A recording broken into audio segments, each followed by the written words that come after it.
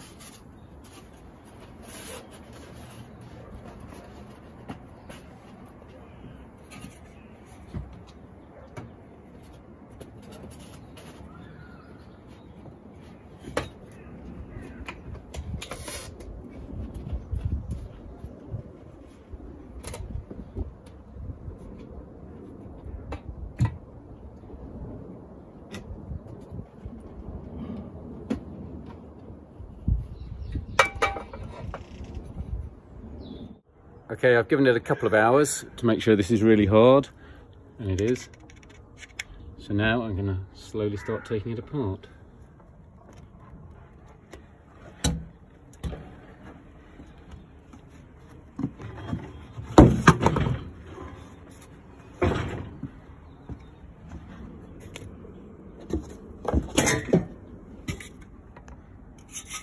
Okay, this is the moment of truth. Not bad. And now I'll put more insulation around there, finish it off, and then it'll be time for rendering. Right, just before it gets dark, I'm going to put this other piece of insulation in place, and I've got a much better way of doing it now.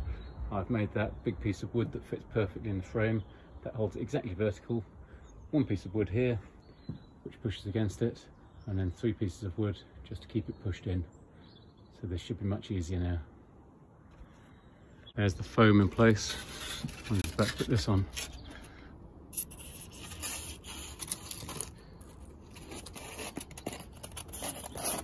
Well, it's in place now, and I'll give it an hour or so to set, and then that should be done as well. So I'm just going to put the boards in here up this bit of wall, and as before I'm taking off this bit of trim here so that I can get the boards completely flush with this bit of wall, and then that will enable me to put the insulation on the side here, and that to marry up with both the wall and the insulation boards.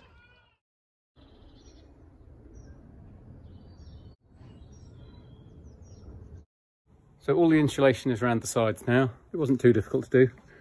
You can see up at the top, it meets at all the corners, and it's well sealed with that expanding foam. Now what I need to do though is cut off a little bit at the side here to make it flush with this insulation board. So I found out that it's actually quite easy to do that with a blade like this. Even a kitchen knife I think would do quite well. So I'm just going to go all the way around it, cutting it off like this, making sure it's nice and flush. Okay, that's done now. The insulation's all in place around that window frame. There's a few learnings from that. Firstly, with that expanding foam, I did have a few minutes of work time with that, maybe 3 or 4. At first I thought I might only have 1 or 2, and so I tried to put it on really quickly. But after you've put that expanding foam on the insulation, you do have a few minutes of work time, and that's useful. Then another learning was, when cutting those boards, it was useful to cut them gently and slowly, because that gave a much nicer edge on them. It became very jagged if you cut them fast. Another one was, it was very useful to get those boards exactly the right size. So I went to my local hardware store to buy 25mm boards, and that's quite easy to get. So it's worth sizing them and then buying the insulation to size, I think. Finally, at the end, it was very easy just to use that blade just to cut the edges off to make it flush with the boards next to it. You could even, I think, use a kitchen knife for that. Right, next thing to do is to put the beading on, put the mesh on, and actually render this window frame. So that's going to be the subject of a future video.